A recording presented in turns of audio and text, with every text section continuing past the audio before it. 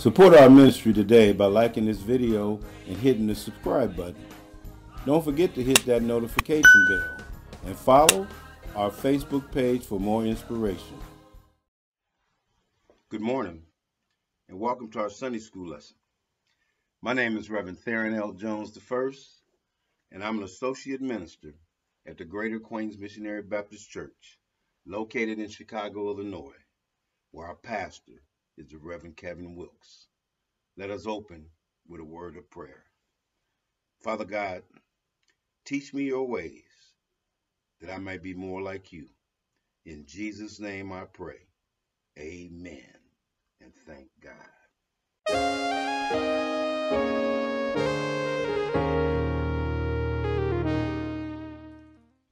Our lesson for today is entitled, The Faith in Action Preacher.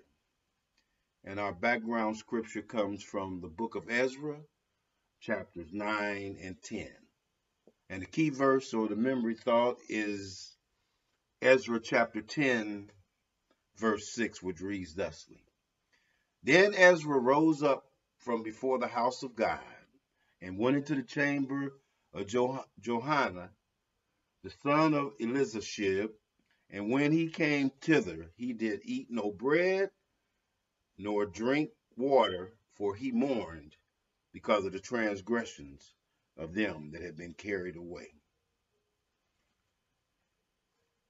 Now, our quarterly theme continues to be prophets faithful to God, covenant. And unit 2 for April theme is prophets of restoration. A pastor or preacher, when they realize there are problems within the flock God has entrusted them to or her, with the entire congregation or with some of the people in the congregation that have strayed from the commandments of God, the man or the woman of God must go to God in prayer to ask for instructions how to lead God's people back to good standing with him. And Ezra prayed on behalf of the people of Israel for their sins against the Lord. Verse 1a. Because he led by example. It says, and when Ezra had prayed, and when he had confessed, weeping and casting himself down before the house of God, there assembled unto him out of Israel a very great congregation of men and women and children, for the people wept very sore. And casting himself down in the temple, that shows humility. When you cast yourself down in front of the Lord and prostrate yourself, that shows humility. And the people in 1b followed the example of Ezra, the leader. Ezra was a scribe. He was an expert of the law of Moses. Ezra chapter 7, verse 6. And he also confessed to God on behalf of the people. And it started the process of restoration with God. One of the men, Shechaniah, admitted to Ezra that him and the other man is his father had trespassed. They had sinned against God by marrying women that were not Jewish.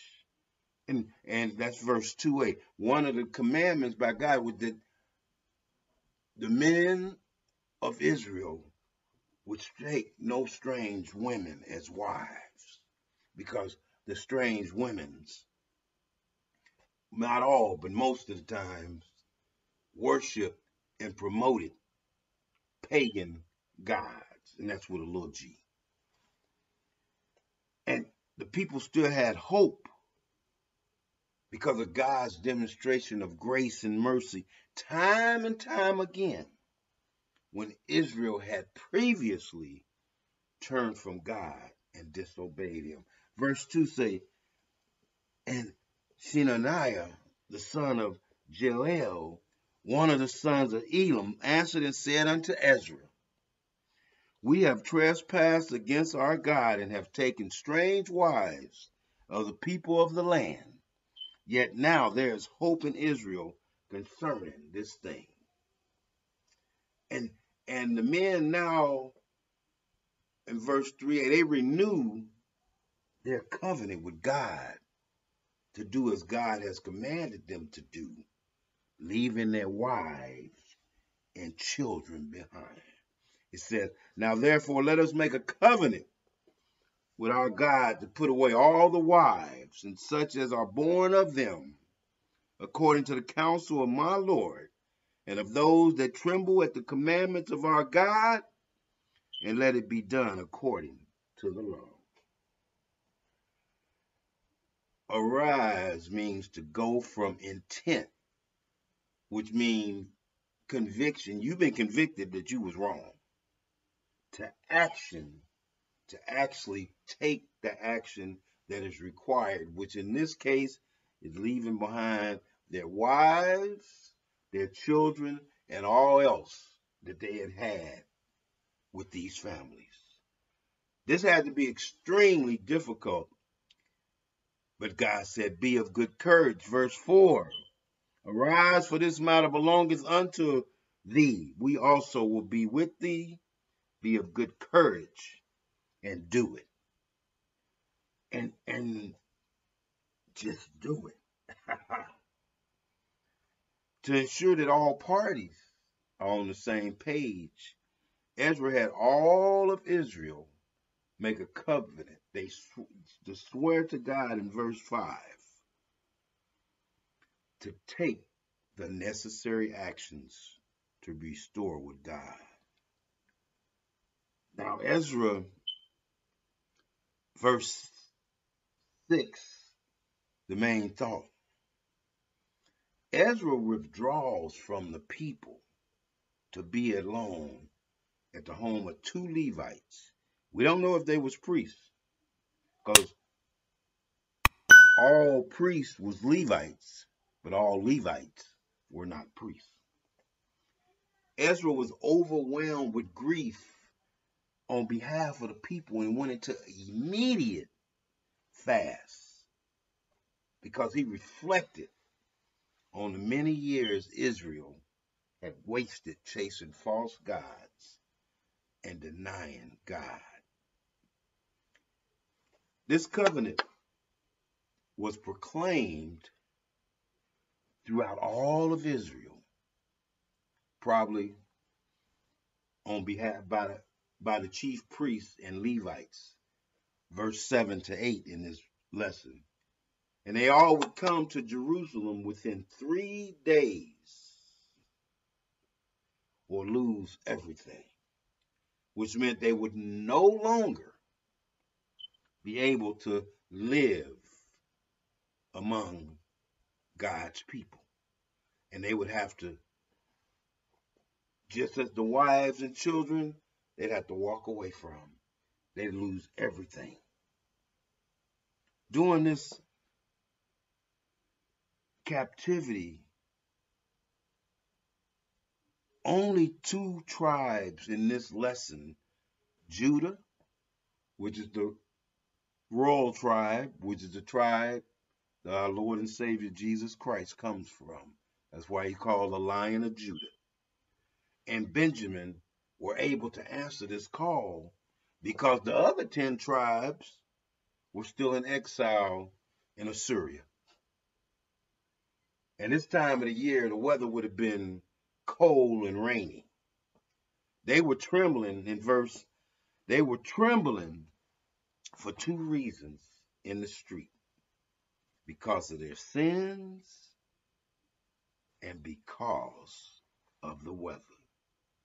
Verse 9, then all the men of Judah and Benjamin gathered to themselves together unto Jerusalem within 3 days. It was the 9th month, which is December now, on the 20th day of the month, and all the people sat in the streets of the house of God trembling because of this matter and for the great rain. Verse 10, Ezra now is acting as a priest, and he reemphasizes the sins the people have committed against God, because instead of working to decrease sin, they had increased sin on behalf of the people. You know, confession is not only just good for the soul. Confession is the first step toward repentance. When you confess, you admit that you was wrong.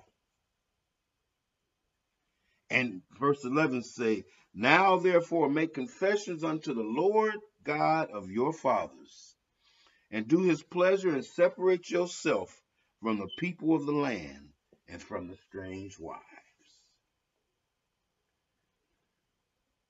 First, confession is the first step toward repentance.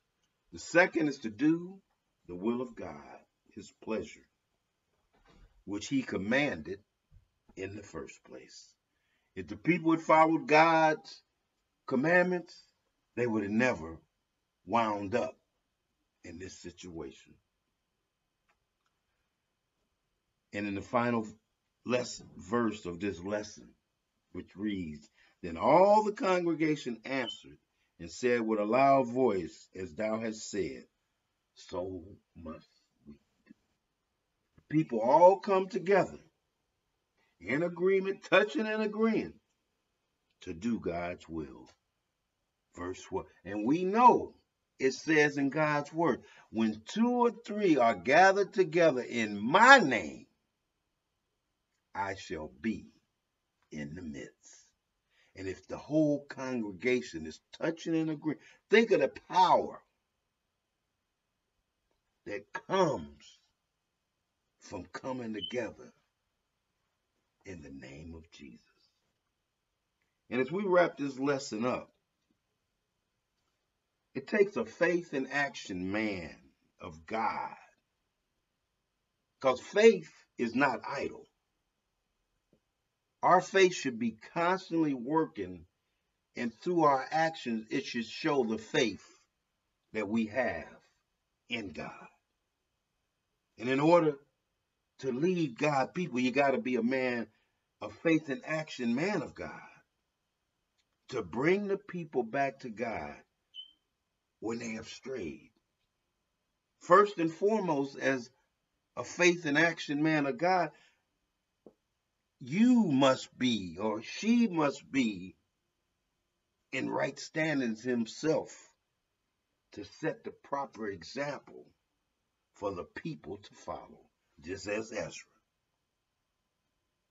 He must be prayed up and led by the Spirit of God to restore the people back to God. The leader must have a heart for the people and have the heart to feel the pain and shame that they are feeling. And when you can put yourself in the shoes of the people, this allows the man of God to carry the people's burden to God as if it was his very own, all by himself or herself. And once again, we thank you for being a part of our Sunday school lesson on behalf of our pastor of the Greater Acquaintance Missionary Baptist Church, located in Chicago, Illinois, Reverend Kevin Wilkes. Let us pray our way out. God bless and God keep us all. Amen. Thank God. Thank you for joining us today. We hope and pray that this Sunday school lesson has made you want to learn just a little bit more about our Lord and Savior Jesus Christ. Why don't you join us for our Sunday school at 10 o'clock, morning worship at 11:30. We look forward to seeing you there. Until then, tell somebody you love them.